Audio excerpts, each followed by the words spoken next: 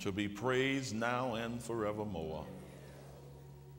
Thank you, Lord, for what you have done in our lives for salvation through the precious blood of Jesus, for the gift of the Holy Ghost, our comforter and our guide. You've been our healer. You've been our strength. Everything we need, you have so generously supplied. So now, Lord, speak through these lips of clay. Anoint us that the yoke would be destroyed today. And we'll take no credit for anything that you do, but we give you all the glory, the honor, and the praise through Christ our Lord. Amen and amen. Give the Lord praise. Hallelujah. Praise the Lord. Hallelujah.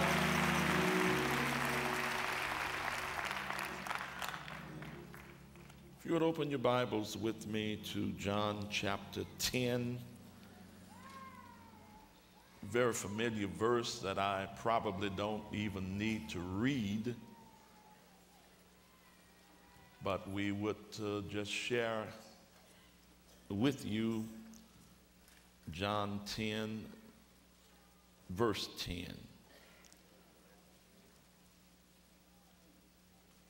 And it simply says, "The thief cometh not, but for to steal, and to kill, and to destroy. I am come that they might have life, and that they might have it more abundantly."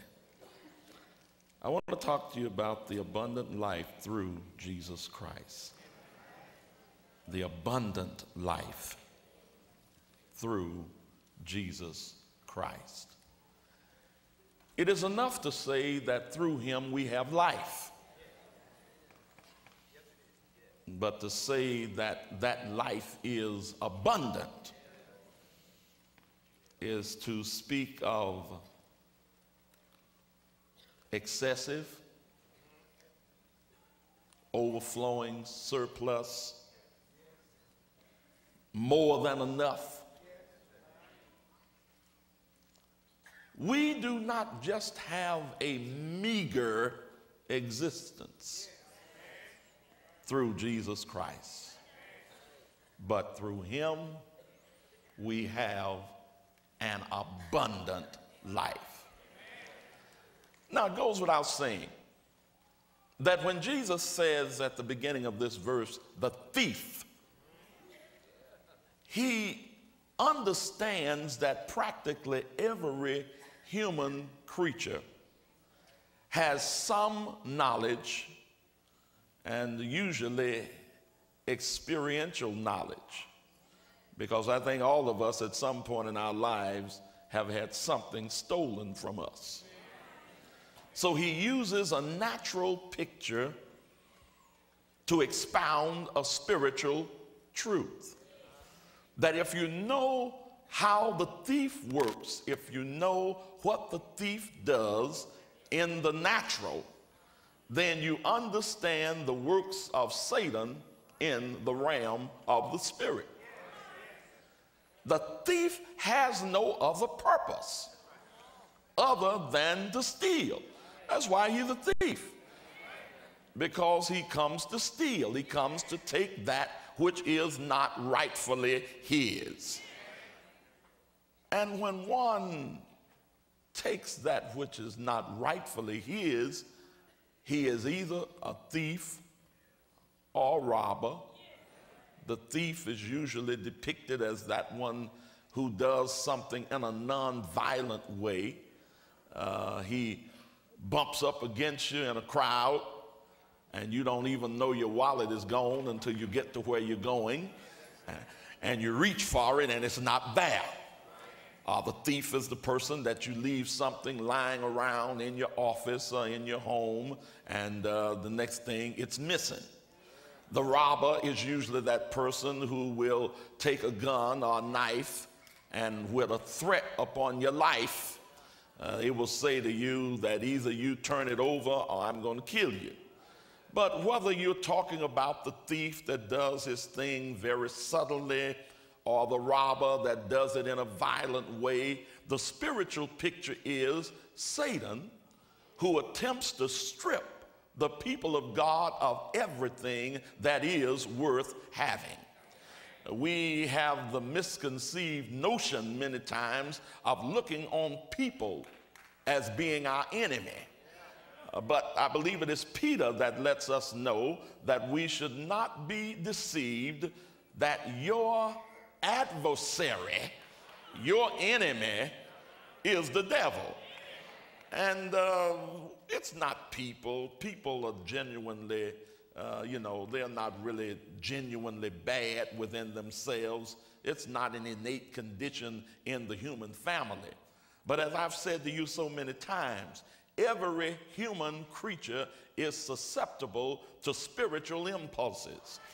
Either you will allow yourself to be motivated, unctionized, and even filled with the spirit of good, which is the Spirit of God, or else you are open prey for the chief evil spirit, who is the devil.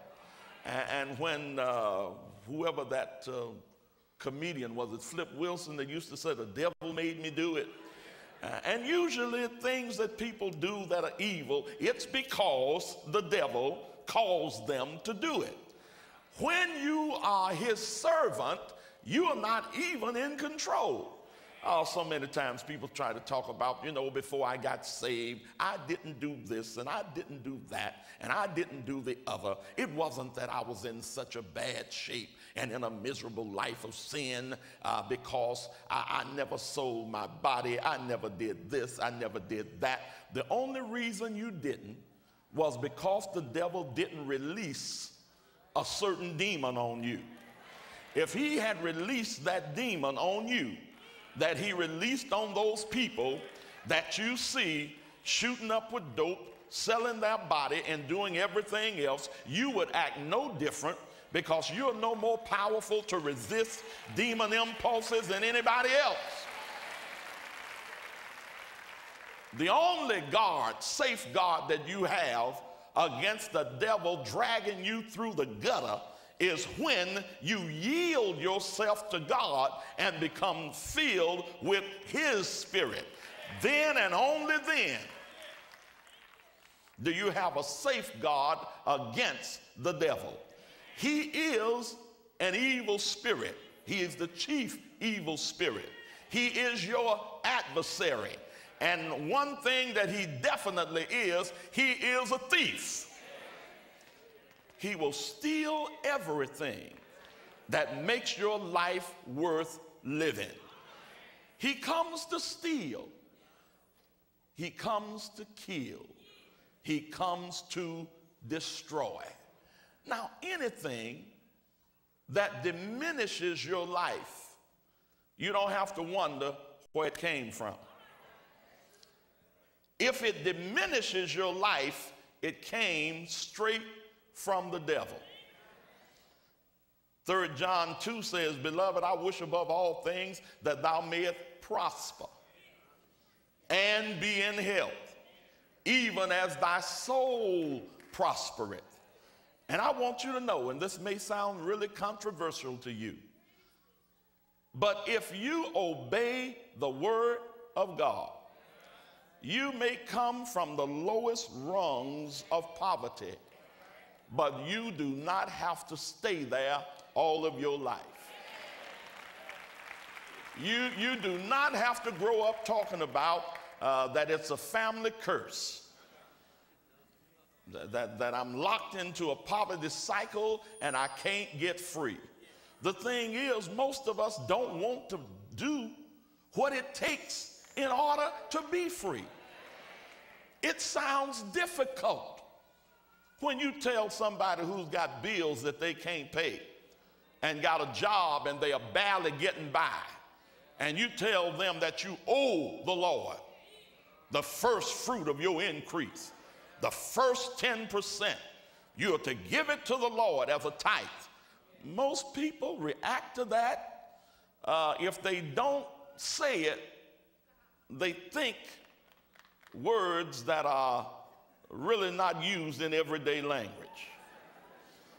Because you're not going to tell me that I've got problems paying my bills and you want me to take 10% off the top and put it in a tithe envelope and drop it in the church.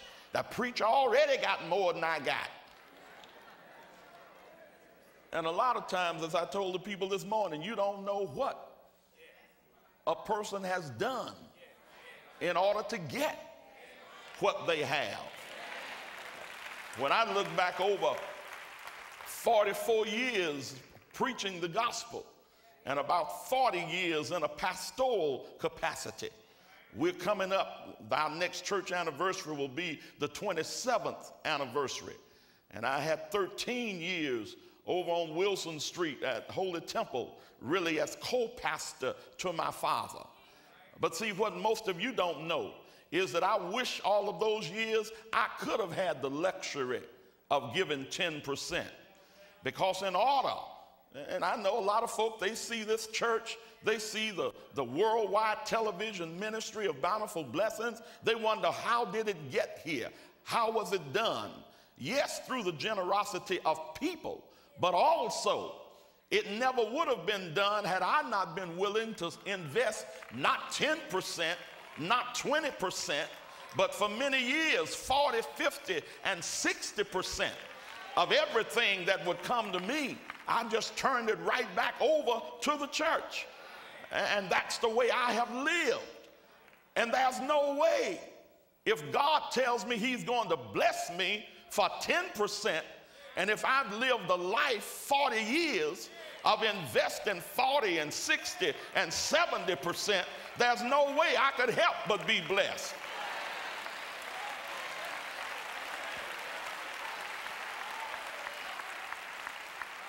Over 40 years, I've been seeding and seeding and seeding. And then one day somebody looked up and said, ooh, look at where he moved. Look at what he paid. I could have done triple that. Because the seeds I've sown entitle me to never want for anything.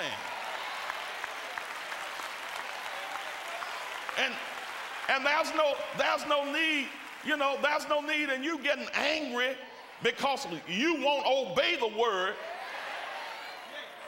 And then here folk around you that's obeying the word. And the Lord said, prove me. I'll open you the windows of heaven. It can't come out fast enough through the door. I'll open the windows and pour you out blessings that you won't have room enough to receive.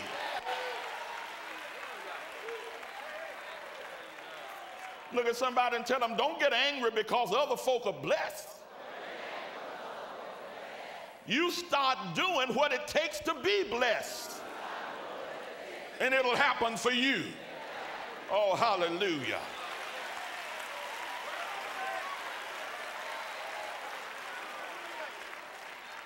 The devil is a thief.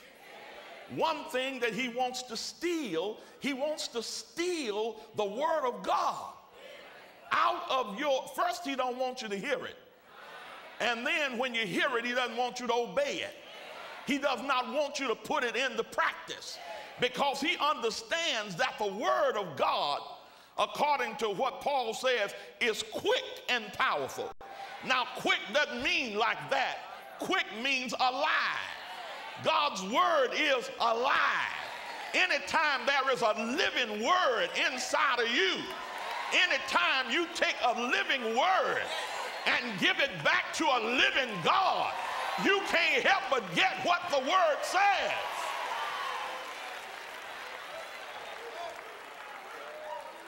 Yes, Jesus said, the poor you'll have with you always. You know why? Because he knew that there were poor folk that would rather stay poor than to prove God. They'd rather stay poor than to test God. They'd rather stay poor than to believe he means what he says. It don't make sense to me. Here I am, everything I got, and I spent all my money on bills. Don't hardly have enough gas money to get to my job. And you gonna tell me to give 10% of that and I'm not making it now, that's because while you're dealing with the 100%, it's 100% without God. But when you give him his portion off the top, then he comes in with you and becomes the main partner in the business of your life. And he said, I'll take your 90% and I'll stretch that farther than you can stretch the 100.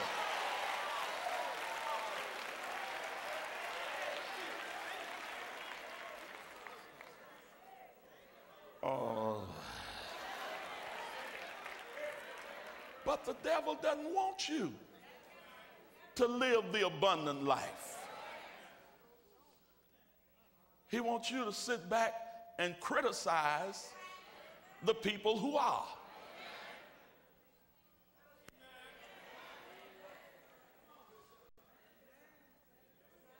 What did I tell you earlier? Anything that diminishes your life is of Satan. Sin diminishes your life. Sickness diminishes your life. Poverty diminishes your life. But for this cause was the Son of God manifested, that he might do what? Destroy the works of the devil. The devil wants to diminish your life through sin. He wants to diminish your life through sickness. He wants to diminish your life through poverty. And Jesus said, no need in you trying to form an alliance with Satan. He's a thief. Oh, y'all heard the story about the woman that found a beautiful snake. The snake was half dead. And she said, oh, this snake is so beautiful, he really can't be harmful to anybody. And he's almost dead. So she takes the snake, nurses it back to health, loves that snake. And finally, when the snake is fully back to health and she's holding the snake to her bosom, and he injects that fatal bite. And she said, after all that I've done for you, brought you back to life, and you would have the nerve to bite me and kill me? And the snake said, you knew what I was before you took me in.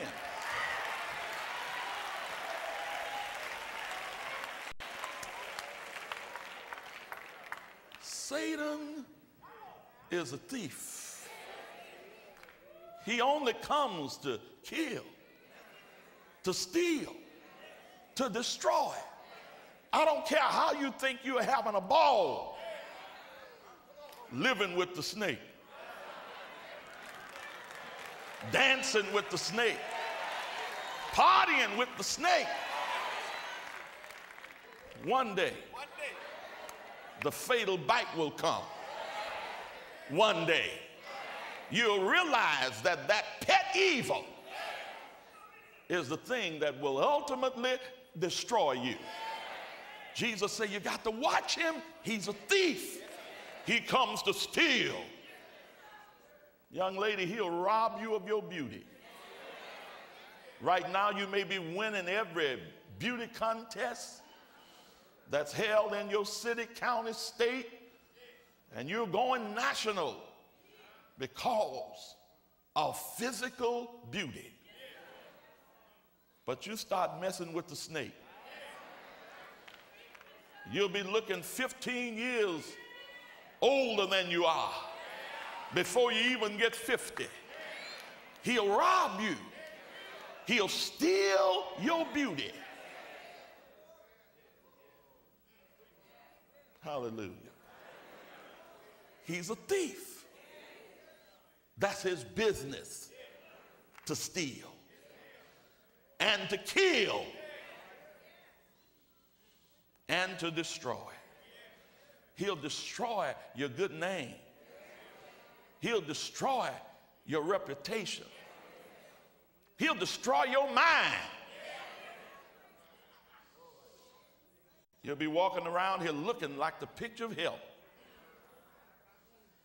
and counting butterflies on the back of your hand that don't exist. He'll destroy everything that you have that's worth having. Jesus said, beware of the thief. He comes to steal, to kill, and to destroy. But I want you to live. My. He wants you to have life. And not just life, but abundant life.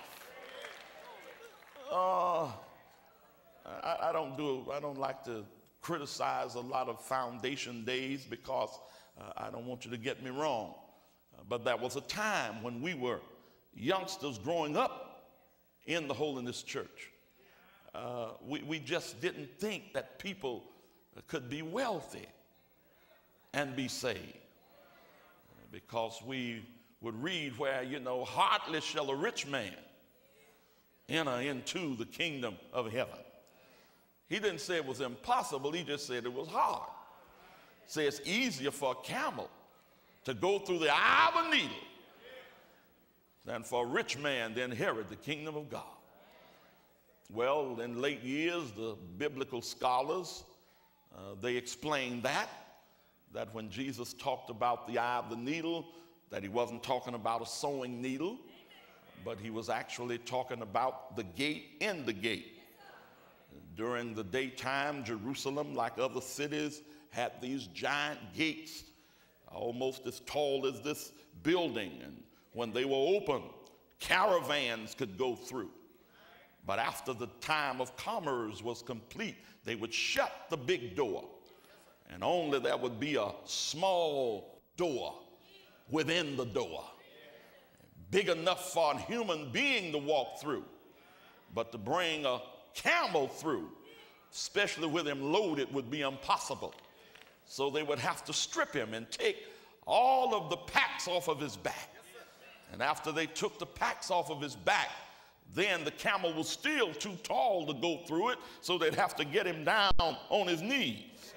And once down on his knees, unloaded, somebody could be in front pulling and another behind pushing, and they would squeeze him through the gate. And there's a beautiful picture there, that if you're going with the Lord, you can't carry a load. You got to unload some of the folk that you're running with. You can't go running with some folk. Two can't walk together except they be agreed. And if you really want to go with Jesus, you got some friends and some buddies that you got to unload. You got some habits and some customs and some ideas that you got to unload. Then not only do you have to unload, but you got to be humble, which is typified by getting down on your knees. And then you can squeeze your way through. Hallelujah. And the Lord lets us know in the Bible it's nothing wrong with a person being wealthy, but you got to not trust in your riches. Some people trust in their money. Others trust in their political connections. And some trust in so many other things. But the only way that you're going to be saved, you're going to have to put your trust in God and in nobody else. Well, let me go just a little extreme with you. I believe not only the needle-eye gate, but I believe that through the power of God, he can bring a camel through a sewing needle. Because the God I serve, there's absolutely nothing that's impossible with him. There's nothing that he can't do. Hallelujah. We used to think that. We thought that for a person to have a certain amount of money, they was too rich to go to heaven. And good-looking folk, they had to dress down. And of course, there was a no makeup policy. That was a long dress policy. And if by chance you saw at the end of the dress, that was the cotton stocking. And that was the doing nothing to the hair policy.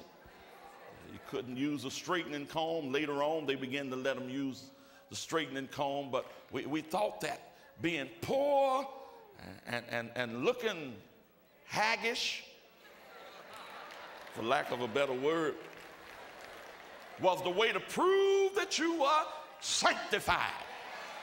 And we always knew who was deep,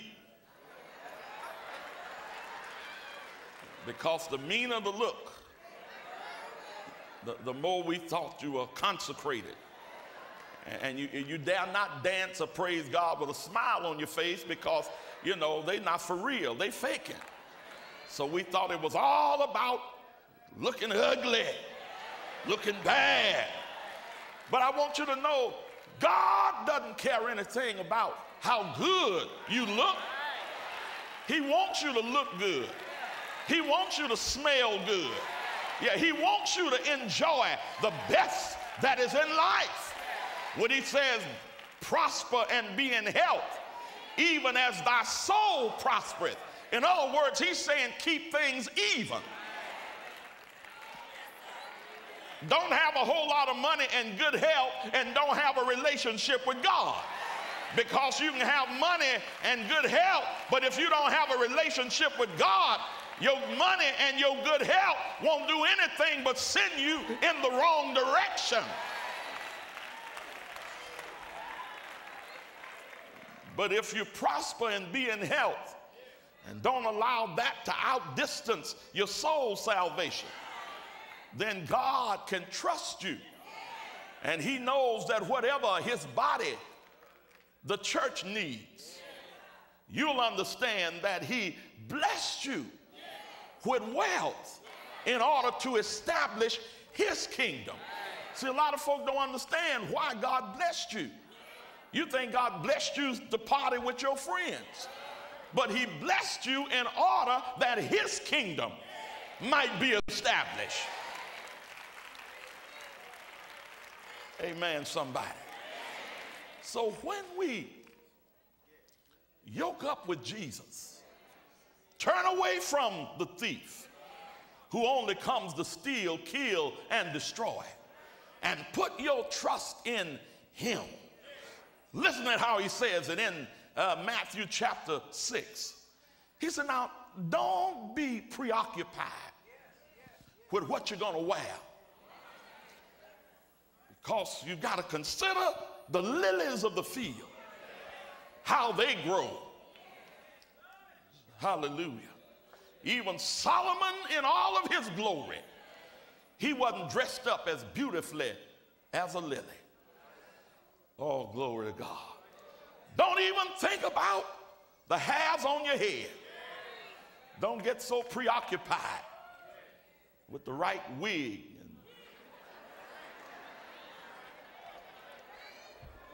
Now it's the weave or the transplant. Hallelujah. He said, because when you get through worrying about the hairs on your head, he said, I got all of them numbered. I know how many strands you got. I know how many you got from nature and how many you bought. God said, I know about the hairs on your head. Don't matter what you do. You can even go out and buy some, what the young fellas were wearing years ago, platform shoes. But when you get off those platforms, you still shorted. You can't add not 1 cubit to your stature. He said, but let me tell you what to do. Matthew 6:33 says, seek ye first the kingdom of God and his righteousness. So God knows the things you have need of. He knows you live in a material universe. He knows you've got to have things. But don't go seeking after things. Seek first the kingdom of God and his righteousness, and all of these things shall be added unto you. Oh, bless the name of Jesus. The thief comes to steal, to kill, to destroy. But Jesus said, I'm come that you might have life. I wish you'd look at somebody and tell them God wants you to live. Oh, that's the story that comes across even in the Old Testament book of Ezekiel, when the Lord talks to Jerusalem. Let me just read that. Again, the word of the Lord, I'm in chapter 16, came unto me saying, Son of man, cause Jerusalem to know her abominations. Say, thus saith the Lord God unto Jerusalem, thy birth and thy nativity is of the land of Canaan. Thy father was an Amorite, and thy mother an Hittite. In other words, you came as a product of mixed birth. Your father was one thing, your mother was something else. And anytime you are a product of a mixed marriage, yeah, you're going to have some problems, because people on both sides are going to reject you. He said, as for thy nativity, in the day thou wast born, thy navel was not cut, neither was thou washed in water to supple thee. Thou wast not salted at all, nor swaddled at all. None eye pitied thee, to do any of these things unto thee, to have compassion upon thee, but thou wast cast out in the open field, to the loathing of thy person in the day that thou wast born. I hear somebody saying, preacher, I hear your message, but you just don't understand that I was born under a curse. Yeah, I'm born under a family curse. Nobody in my family have ever succeeded. Somebody said, well, certain diseases were in my bloodline. And my mama died with it, my father died with it, my brother and my sister died with it. So here I am, I'm just a hanger-on. I might leave here any day, because from the day I was born, a death sentence was hanging over my head. The Lord said, you were cast out. He said, but when I passed by and saw thee polluted in thine own blood, I said unto thee, when thou wast in thy blood, live. Yea, I said unto thee, when thou wast in thy blood, live.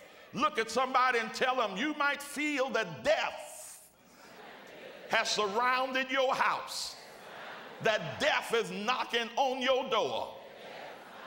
But I hear God saying to you, live. You don't have to die. Disease may be in your body, but you can still live. Yeah, it may be a pack of bill collectors, like a pack of wolves that are on your heels, and you feel like it's driving you up a wall, and you feel like you're going to have a nervous breakdown. But in the midst of all of this confusion, I can still hear the Lord saying, live. You don't have to die no matter what your situation is.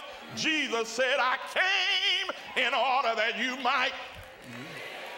Oh, I just wish you'd look at somebody and just tell them, the Lord said for you to live. Oh, I'm going to quit. Hallelujah. The thief wants to steal. He wants to kill. He wants to destroy. He wants to diminish your life. But I hear the Lord Jesus saying, you're in a race. Death is on your track. You've fallen down, and death is trying to reach. But I hear Jesus in the grandstand saying, live.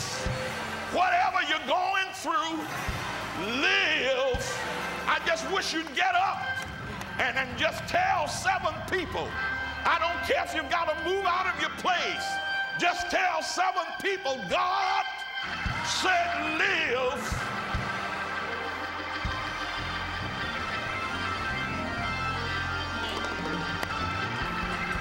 Hallelujah.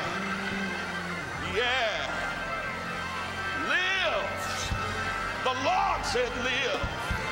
The Holy Ghost said live.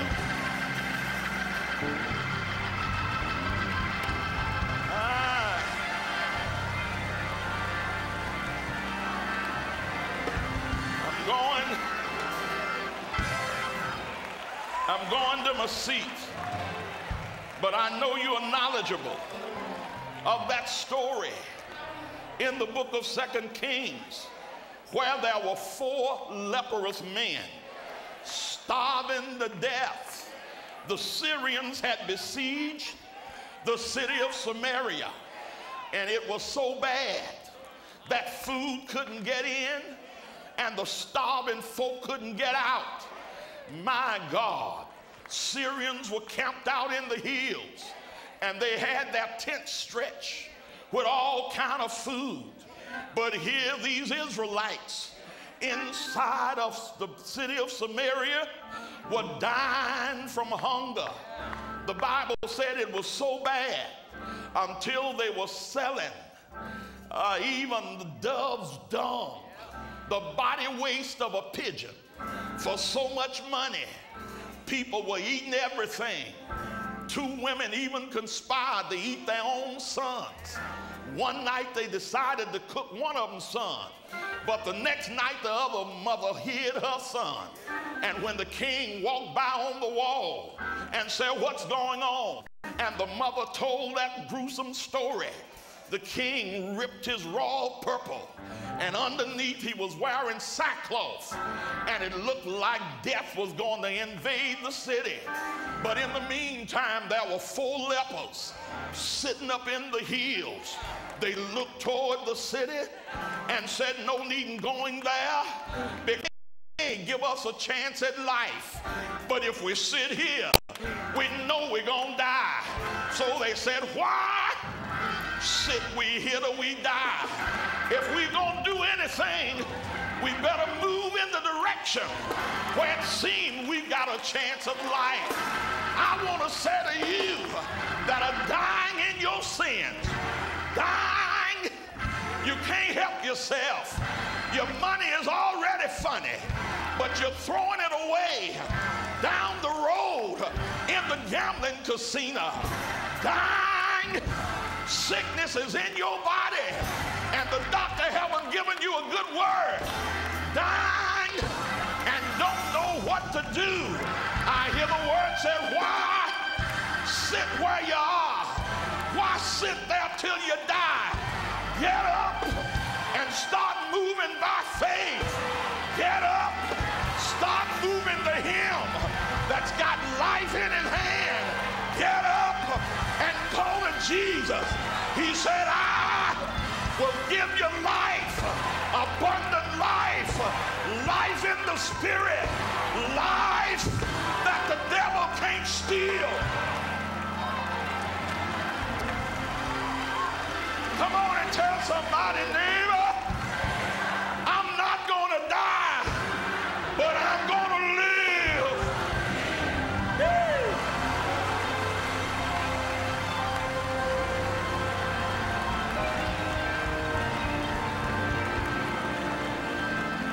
Well, while you're standing, glory to God. While you're standing, there are in this building now at least 75 souls whom the Lord is speaking to. In just a few moments, I'm going to let the audience be seated. But when they sit, you that know you're lost in sin, don't you dare sit. But I want you to remain standing and start moving this way. Lost in sin, dying because the thief has stripped your life. I don't want you to sit either, but I want you to start moving in this direction. Those of you that know you're saved and the Spirit of God is dwelling richly in you, you may be seated, but I'm going to ask the rest of you to remain standing, you that's lost in your sin, and come on down here right now. Come on now. Come in a hurry.